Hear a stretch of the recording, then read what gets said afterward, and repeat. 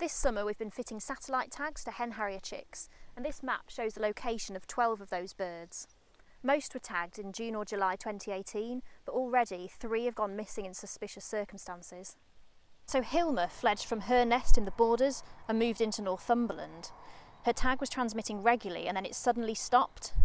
We searched the area of her last fix, but no tag or body was found, and we haven't heard from her since the 8th of August.